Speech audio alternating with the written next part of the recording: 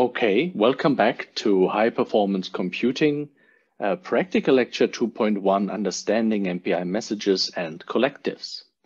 In the first part of the course, we really had lots of practical examples, how you work with a scheduler, having a node or a couple of cores allocated in job scripts.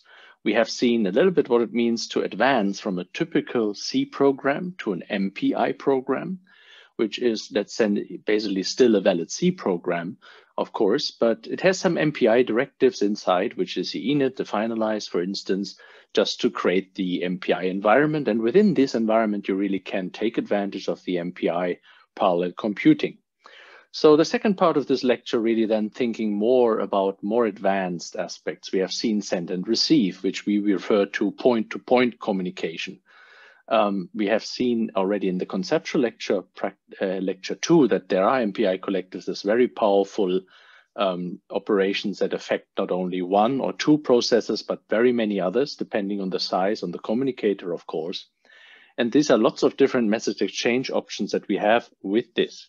So let's go to the second part of the lecture, also perhaps understanding again a little bit the scalability term, where we want to see that we can have the same source code running on 4, on 8, on 12 cores maybe, and then thinking about that, of course, we are not alone on the system. So when we can freely ask for all of these resources of these different cores, what mechanism is there to keep us, let's say, a little bit more organized, to think about that, of course, I have to specify maybe how long I need this course in order to have my job executed, because also many others want to use a computer. I cannot just allocate the course for, let's say, 8, 16, or 24 hours, maybe just for a minute. This would be relatively short, or basically for an hour. And we will learn basically with the scripts and also in the second part how we actually can do this. It is basically specifically oriented towards a Slurm scheduler. That's what you know, our Uton system is on Slurm, but the same principles go also for other cluster mechanisms, for other schedulers. There's Torque, there's different ones, PBS Pro still around. So basically all of them have a very similar idea of wall time, have a very similar idea of specifying exactly the number of cores or tasks per core, fine tunings, but also of course have done the idea of really this wall times included. Here we now enter a little bit the second part. We had the other parts essentially covered in the first lecture. You remember we had an example of our ping pong operations by using point-to-point communication with send and receive, and then changing roles where we essentially then again do send and receive, but the opposite direction. We basically had also the idea of using then the MPI rank more smart and saying if I'm rank 0, then I'm the ping, and if I'm not, or if I'm rank 1, then I'm the pong. If you then would have asked for, let's say, 10 of these in MPI.com world, which we didn't do, we just asked for 2. But if you would have asked for 10, but our source code says essentially this is just the if rank 0 or if rank 1, if you remember, then nothing really happened, because both, and I mean, both basically would execute this, but all others, there would be nothing happening. They have nothing to do because they're not these ranks. They don't do the ping and the pong, right? So in this sense, it would be still only 2 chars going over the wire, the ping and the pong, essentially, or no matter how much you specify in the resources. Let's look a little bit now how we get this thinking now about the number of processors versus what you do in your application. This is something which is, of course, very loaded, and this is what you will learn really when you do assignment 1 really on your own. You will execute several times on this cluster. Now think about using the rank again for identity, and with this also thinking about scalability. So firstly, we have here a typical MPI program. We include MPI header. We have our rank, and you know this already very much basically all initialized. Here we don't take sync. Basically, we don't take the size here. We have the number of processes. It doesn't matter. You define it. But what we also have is an integer buffer, so a small array of 4 integers, which we will actually fill inside this environment that we create with MPI.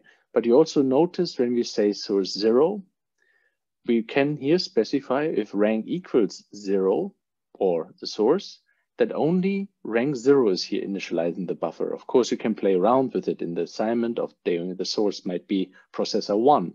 Then only processor 1 is executing. So no matter how many you will execute with, only one has essentially this buffer executed. And then essentially we'll do something with the broadcast we will soon learn.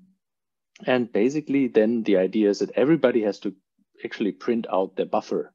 So in other words, if you just keep it at this program and there's no broadcast, essentially only rank 0 would have it filled because we only initialize it for rank 0. So what is broadcast and how that works?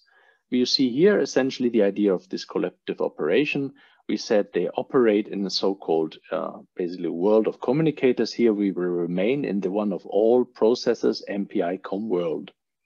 You also see that there's a specific idea what you have to provide here in information. Firstly, it's again the source. So what basically in this communicator, what rank is really taking out the initiative to send out from itself the data. This is a source, and we want to know what is sent. So it's an MPI int data type. We want to know how many of those are actually sent, which is here basically in the count 4. So 4 integers will be sent via the buffer to all the other processors. And this is quite now interesting to see that although I initialized only 1, we're sending now from the source, which is again rank 0 here. We will expect that all others actually have also something filled. So when we want to print it out, we don't see, let's say, zeros or a problem of being not initialized. We really have a good, let's say, filling of all this 1, 2, 3, 4, 1, 2, 3, 4. Why we expect 1, 2, 3, 4? You think that the buffer here is incrementally filled by also incrementing over a small for loop here. And basically, this is something what we then expect in the outcome. For practical purpose and lessons learned from students, they want to look up sometimes, whereas you want to look up something with respect to the API of MPI. I can, as one example, of course, only recommend in general, of course, Google. But if you want to have, a concrete resource which is quite nice, you can use this Dino MPI. An example is here broadcast again when we use this. And you search for it, and the reference is of course given in the lecture material. The beautiful thing is you get a very nice description what it does. You have definitively also very good description of what exactly the API look like. You have possible errors, but the most interesting thing is really the example code, right? So you always see actually in a concrete example how broadcast is used and how you can use it in combination of a real, let's say, small test program. And with this, you basically have quite nice resources to look different things up that you want to know maybe out of this. As said, also all gather was something we discussed in the last lecture on the video, if you remember, a very often used operation, which not gathers just to one processor, but to all of those involved so that the data is then really on all sides. Just as a practical suggestion for those, because usually at that point in time, the students ask, because we go to more and more functions, it's not anymore send and receive. It's not a point-to-point communication. Here, it's a collective operation, depending on how large essentially the MPI world is. So having done this, we essentially have done everything we need for our broadcast. So let's go and have a practical example. Clear here a little bit the screen, and I have to go to our broadcast source code here. And here we would expect that our C program looks like in the slides. So you noticed a couple of things here. MPI header is inside, of course. We talked about the source is a 0. We can play around a little bit with this and saying maybe it comes from different areas. It doesn't matter where it comes from because broadcast will distribute this buffer that is only initialized for the source to all the others. That's the idea we want to prove. And we prove this essentially by giving them the output of the buffer. Because if this would not work, this broadcast, we will see that only the rank will have something in the buffer. And so this kind of iterative going through this array, filling the buffer would be only for one processor filled. Let's say if I execute it on 4. You also see that the number of processors here again is unspecified. right? So that I put 4 integers actually as this buffer over the wire doesn't mean I need to have 4 processors or 8 or 2 or whatever. So here we think about broadcast. That's something filling the whole world of MPI-COM world. And when I now ask for 4, it will be MPI-COM world the size of 4. When I ask for 8 in this job scheduler, I will have 8. So it's getting more and more trivial. Just for you, it's an important concept here to not program your program to a specific number of cores usually. So in other words, you have your job script, which should determine of how many actually cores you want to execute this. Here we start with the small n, and we maybe say 4 is enough. We don't want to have 12. So let's dispatch it and basically have now the idea of the same jobs. It is scheduled. We see it's already completed.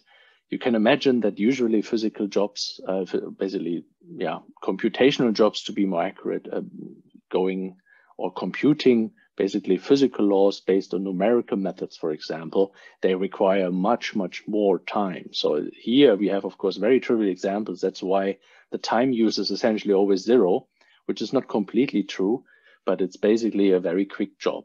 When you have production jobs, they could take hours really to complete, right? And then, of course, we'll have not just 4 cores, but maybe many more in the thousands. However, here we really want to learn the basics, so it's good enough for us to think about what's coming out of this.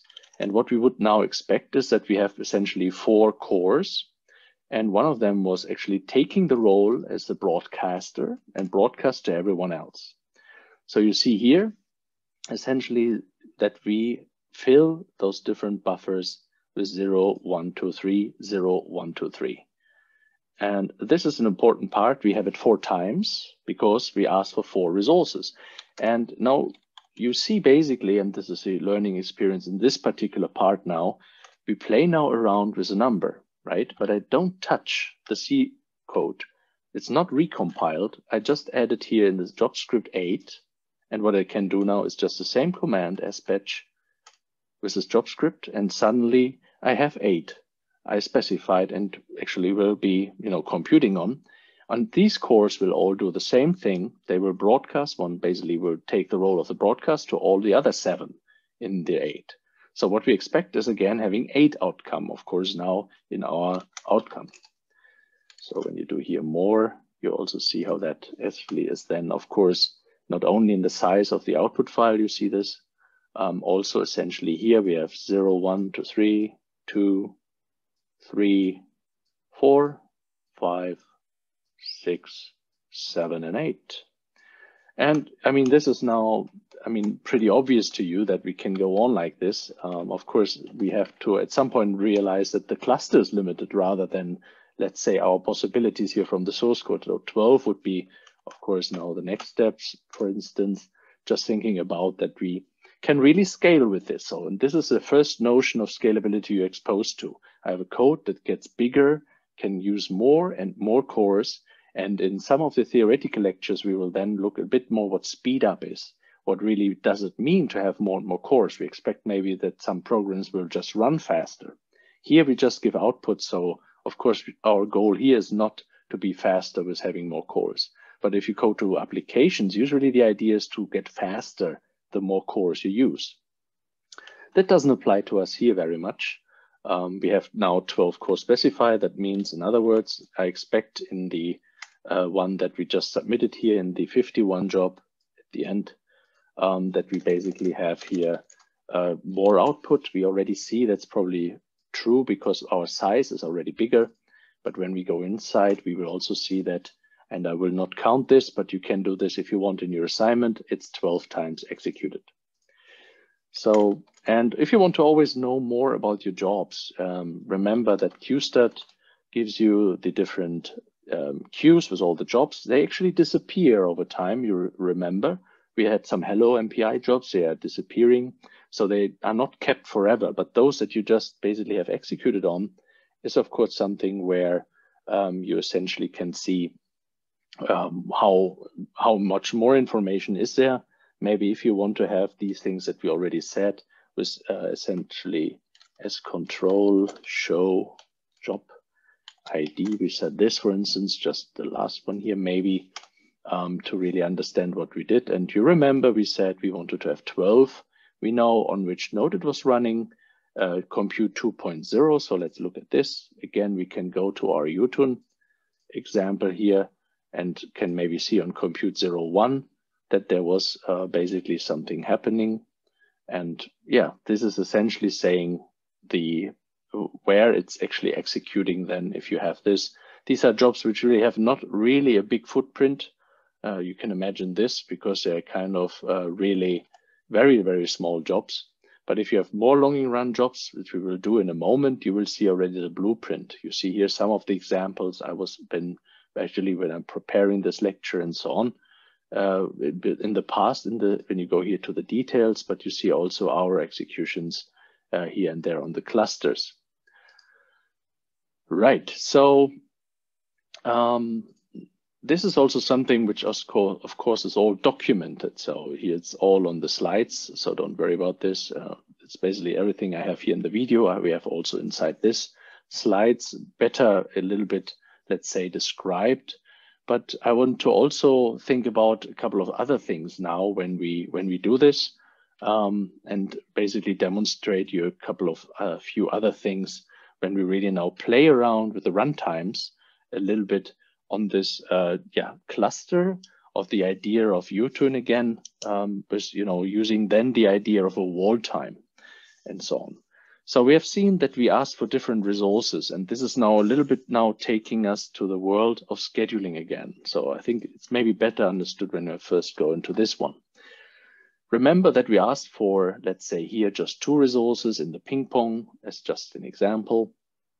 And what's happening was then we got the allocation on the cluster and, you compute something. Could be the sailing boat on the ocean. It could be the ping pong that we've done. Of course, these are very, let's say, very short running jobs here, this ping pong, though it's not really helping. So we create something called the sleep example here, where we specify a couple of things which are now interesting in terms of this wall time.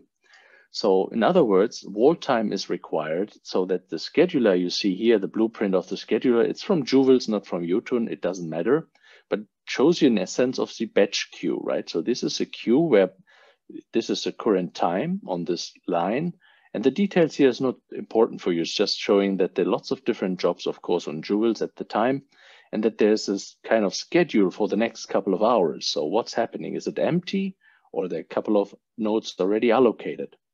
And now by specifying how long your job would be, you give the cluster, of course, a possibility to plan much better, to really, have a good kind of schedule.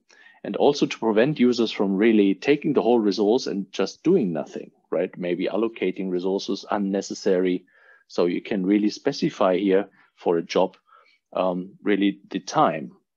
And this is what we mean with wall clock time or wall time, where we have to basically have a dead end of the system executing this. In other words, here you see something like we have here, the latter one is always kind of seconds, then you have minutes, you have hours, you can actually have also days, although that is getting, in my experience, let's say less and less practical implemented to run the job over many days, because we have also, of course, working horses now, which enable us much more parallelization. Still, there are jobs which really take several days. We also see that this is just one component. Firstly, it's not implemented in the C program. It is part of the scheduling information I give here. And of course, I'm flexible to do this. And now the first frequently asked questions from students is, how do I know how long my kind of execution is? And the point is, you don't. You just can actually experience this. I mean, there are some values from your experience, of course. You're running the job maybe on a different HPC system, which has a CPU which was almost at the same clock frequency, the same, kind of system around it with I/O maybe. Then you can already have some learning experience and say, oh, my job takes maybe 5 hours to complete. And then you would, of course, starting this maybe be a bit more actually allocate a bit more. You would say maybe 6 hours, and then you just submit it. Usually, when you are in scientific computing, meaning engineering science or data sciences, in several domain sciences, you will have to execute these codes incredibly often. They are not so easy to understand, like hello sleep, like hello world, or ping pong. You have massive application logic inside to understand, fueled together with MPI, fueled by domain-specific challenges and, kind of physical laws that have to be computed, derivatives that has to be, computed. So there are lots of, let's say, code, which are then the compute-intensive parts that makes the job so long.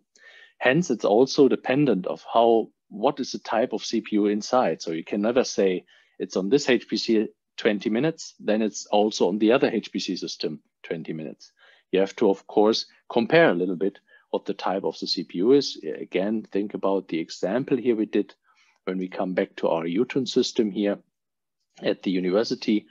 We said it's quite an old system. That's okay, because it's just a teaching cluster where, let's say, we have this 2 times Intel Xeon CPU with 2.6 gigahertz. And we have 12 cores available, but here the gigahertz is reflecting to the speed, what all of you know.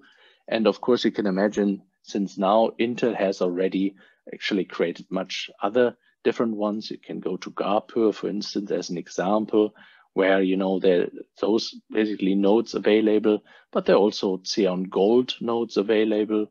There are different types of basically older CPUs. And actually, indeed, you see here also an interesting example where there's even a GPU basically also part of it.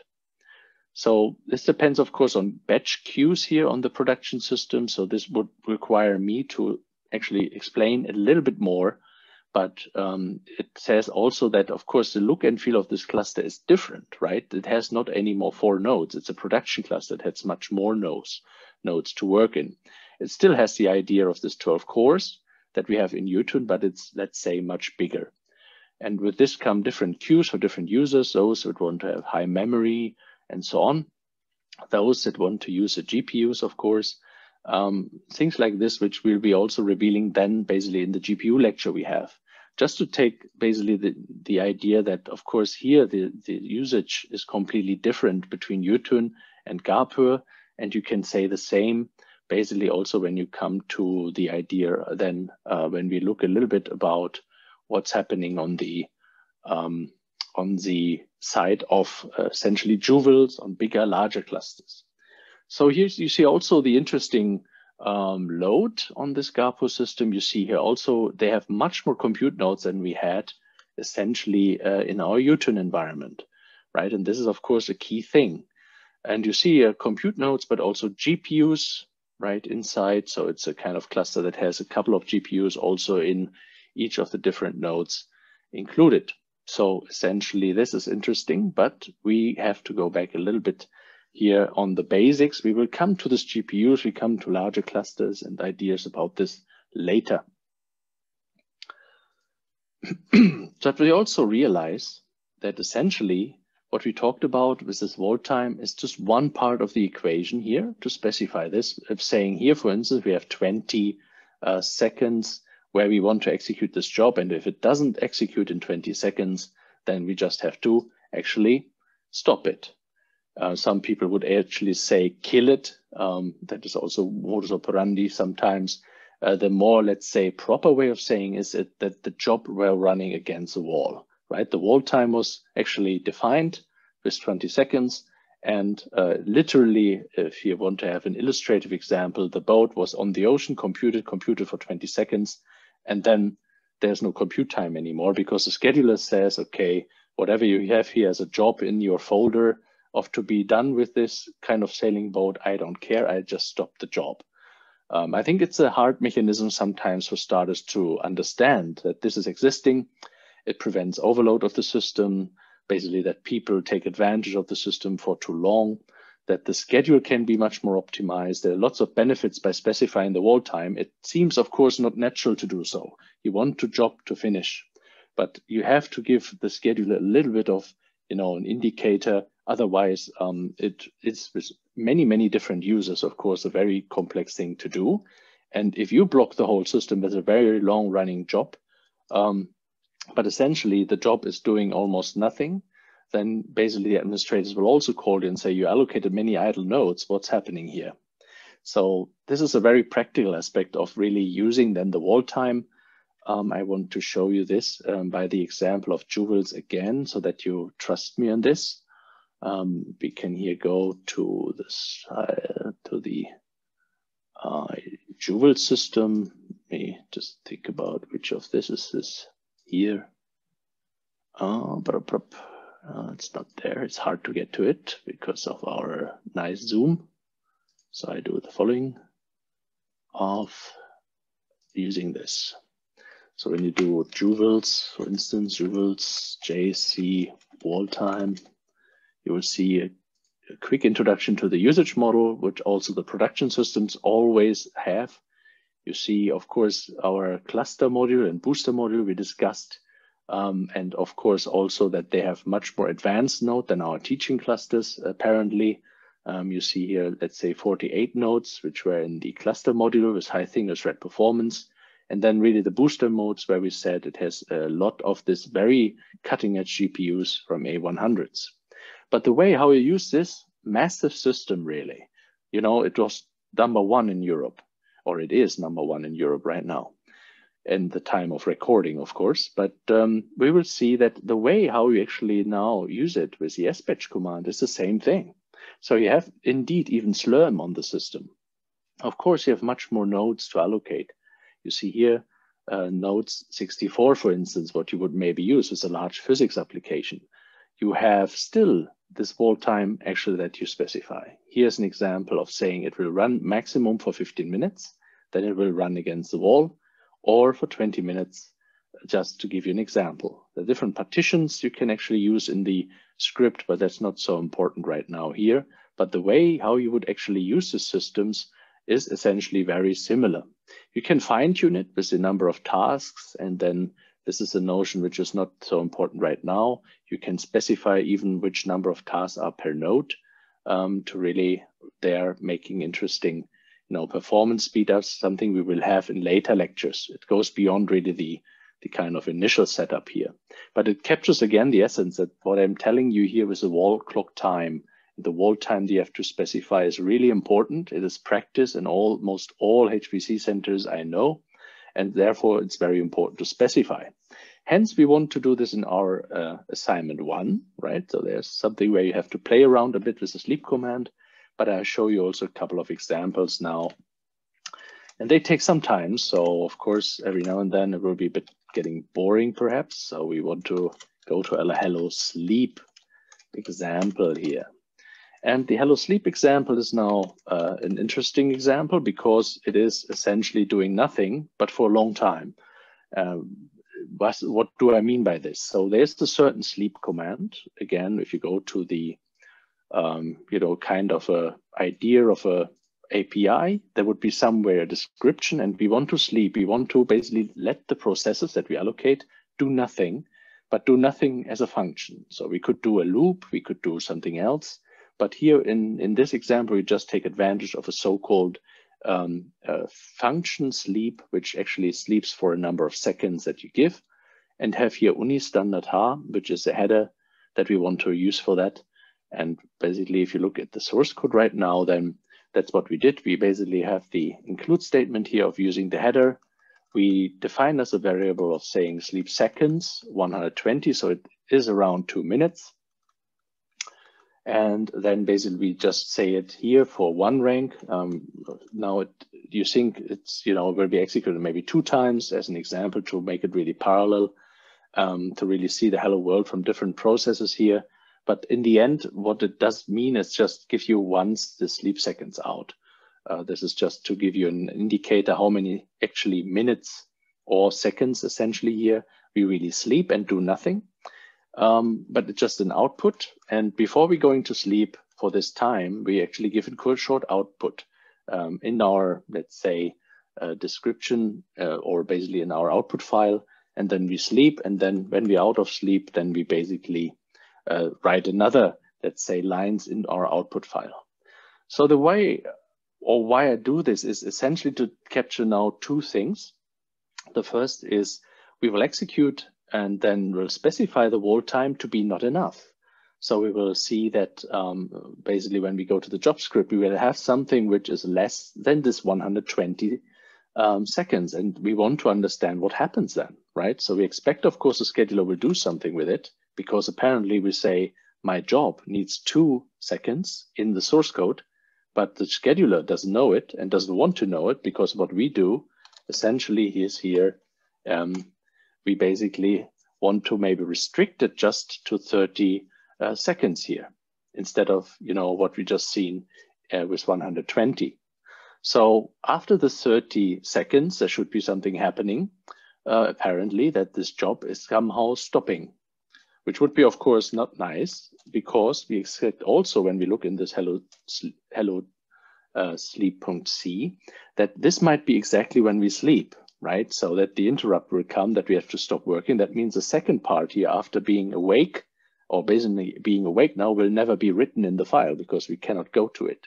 The computing is over, right? And this is a good example, of course, and you can imagine that this is then not properly executed. So the next time you run it, you maybe want to adjust it then to more than 2 minutes, so that this job can be properly basically running. I do a little bit of help of a clock here to get you essentially into this idea. Of course, it's not completely precise. Think about that the scheduler itself has some overhead, preparing the job, putting the job, if you remember, with MPI run on the different compute nodes, gathering the results from the different compute nodes into one output. So all of this gives you some overhead, that it's basically not completely different accurately here to the time. And then generally, if you're in science, you would also do 10 runs, for instance, or 5 runs, and then take the average times of those run times if you want to benchmark, for instance, or basically compute the performance of these speed ups. We really use several different runs usually to make an average around it. But this is already going quite far, more for the scientists and PhD students are basically among you. Here we want to now SBatch this particular one. Basically we stop that again, but here we say SBatch submit hello sleep, which should now basically be running. That's something what you also never said, because immediately the jobs were always running. We start here with the counter.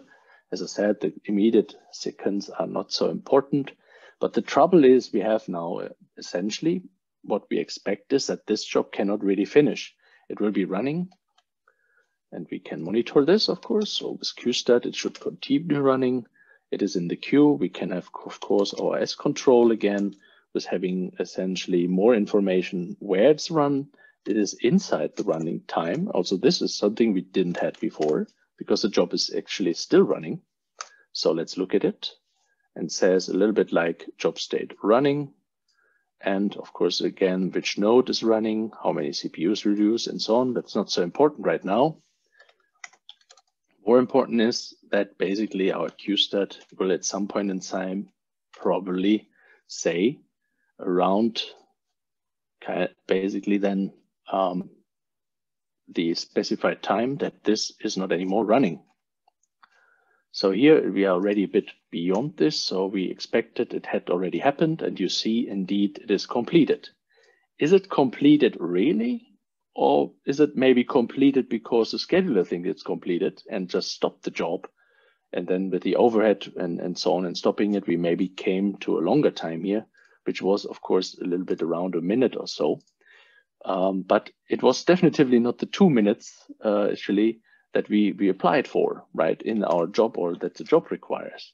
So let's look how that would look like, and how we can identify if a job was really, let's say, going through. We see here it's the same jobs, the 52 job we want to look in. And what we expect is now that, of course, we say we have 120 seconds. It's actually not millisleep seconds, it's sleep seconds. Then we basically say, okay, we're going to sleep now. And oh, suddenly inside the sleep, of course, we said it's not enough. We have here a problem. We really need to essentially say this job is broken. And you see here, you get from the scheduler, the Slurm was stepping in, so to speak, and says this on the compute 2.0 is actually canceled due to time limit. And this explains your forwarding. Of course, you can identify this by the output, and also that your job is really not completed. And of course, now we would think Instead of doing this, we maybe want to do this and maybe do this the other way around also. You have now learned that maybe we should really think about more getting experience of runtimes of this. So when we do hello sleep here and removing this and create ourselves something different, basically in this kind of part here. So we can maybe say in terms of sleep seconds, 60, 20, we can say it should be running 3 minutes. And that's nothing else I changed. Just what I wanted to do is, of course, I have a longer sleep time now, just to make a longer run job, really. You remember, we have to now also do the proper thing of, because I'm not sure if we have already that this module load GNU OpenMPI, and then we can MPI CC, essentially the hello sleep C here, and give the output file to hello sleep to have it again. After removing, so this is a new version we have, it will run then 3 minutes. So what we of course have to adjust to really get the rest of our lecture with 3 minutes, we have to adjust that this is not just aborted after half a minute. And so here we say maybe we want to get rid of this and put here 0. And we say the job should be running maybe for 9 minutes, right? So when you play around with this, remember if you just add here seconds, this could be always the overhead of the scheduler. This will be kind of a bit dodgy. There you will not see really the effect. So if you do this in the assignment, use larger numbers really to get the effects. Like we say now we have 3 minutes, and after 3 minutes the job is essentially ready, roughly. And then, you know, however, we could run until 9 minutes. So that just to see that we can actually also be awake at some point in time, what is of course an interesting for us. So again, we think you have a very, let's say, gracious, very, let's say, positive way of having time now in the war time, which is maybe also not good because we know it running 3 minutes, but it's of course here an idea of how you show a little bit in terms of teaching. So this will be now executed. This is no surprise, it's running and will be running for around 3 minutes. So let's move a little bit here in time and take a little bit the time to understand it. So while we wait for the 3 minutes, I just want to basically go here through this again, thinking about that there are different ways how you can also cancel the job, right? So this was now really from the scheduler, making it really hard, running against the wall. That's the point here of saying it is directly canceled. Now, when you as a user want to cancel a job as well, there's a possibility for this too. It's called the S-cancel here. With a job ID. So if you, let's say, submit basically 3-4 jobs and you want to cancel one because you did the wrong parameter, it was basically maybe too little seconds to sleep, or you sleep with, don't basically thought it's milliseconds and then it's seconds in your API, then suddenly it will sleep forever and you want to actually avoid this. Although, of course, you have the wall talk time that takes care of it sometimes and then execute a stop from the scheduler. You can also do it, of course, on your own with this S-cancel job ID. Just want to demonstrate this maybe shortly while we wait here. We see essentially with the QStat, as we expected, the job is still running and will continue to do so. We are just at 1 minute. But what we can do is also to submit another one and another one. And we have 2 more jobs now, which are all doing and sleeping. And let's assume we want to have the new ones we just had actually canceled on our own. So then you do this interesting command I just said to you, which is not bad to use. So every time you think you have unnecessary computing, of course, this makes completely sense to, let's say, remove this job. We did S-cancel here, and we see in this schedule, suddenly it's basically not anymore there, or basically completed, because we already, let's say, have canceled it. And the way you can do the same, of course, then for our 4 job. We don't want to kill our long-running job because we want to see what's coming out of this, if we can be awake after some certain period in time. Another essence I want to show at a practical example is that there is still no outcome, right? If you think about this, what we have from the whole job, here we have this running job, and what we want to see, maybe if we do just a simple more on it, here, while it's running, it was already saying, okay, 180, that's what we know, we coded it. But there's no output yet of being awake now because we are still sleeping in this job. It's executed, but we already have the output basically of saying what's happening before we go into sleep. So this also shows you that you have an incremental update sometimes of these outputs, which is quite nice.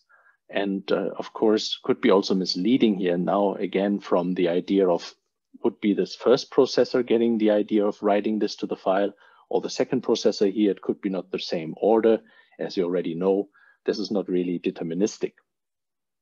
So now we're getting a little bit impatient, basically. We want to see a little bit of what is this? And basically this kind of computing power here, so that we can a little bit understand that it's getting over 3 minutes. So every now and then we think, now, okay, this job should be probably completed. And it is. Although, of course, you remember with the job script, we would still have 6 more minutes to execute it. So essentially we were very safe. And in other words, to really finish this up, we expect now, of course, to have then also now the awake message, because the sleep was properly executed. It was finishing, not interrupted by anyone, not by the scheduler, not by us personally with the S-cancel. So essentially we would assume that here is then, of course, now the just awake now, which happens after the sleep command and just immediately before we finalize the MPI job. So I think that really was a very practical setup, how you can deal with the assignment, how you can actually work with many other HPC systems in the world and start your baby steps. So it's really the key essence of commands, of understanding wall time, of compiling, of loading modules. All of this fit together, and the scheduler is, of course, your best friend, but could be also your best enemy if the system is completely full and you basically get just the slot and have to wait a long time to get basically scheduled. This is something we will also experience when we have larger jobs and when you do your assignments together. In the moment, you see the load of Uton is quite low. But when we do all our assignments on the oceans, everybody has, let's say, 12 CPUs and more, then suddenly it's get really full and warm on the systems. And then you have to wait because other students or other student groups are executing their assignment. And hence, here goes a recommendation: start the assignments early. You have now everything you need to really start with assignment 1 early. You have still a month to do so, to work on the assignment 1, but don't do it last minute. If you do it last minute, the scheduling impact could be that many of you doing it last minute. And as we have just not infinite resources in the computing, you cannot do all your assignment because essentially you're waiting until others have done their job, and it could be really frustrating to wait again for, let's say, for a couple of minutes, then your job will be executed. It has a very long iteration cycle. Hence, by having more time, like a whole month, we can play with the schedule. So groups will work differently and you have Uton for yourself every now and then maybe. And with this, really use the time. That's my final recommendation here. And the next basically lecture will be then looking a little bit more conceptually again, how I really create different domain decompositions, right? How I crush down a big problem into a few to really use MPI massively on different parallel resources in order to also maybe make something like a speed up. So basically crunching a big problem into smaller in order to make the application smaller.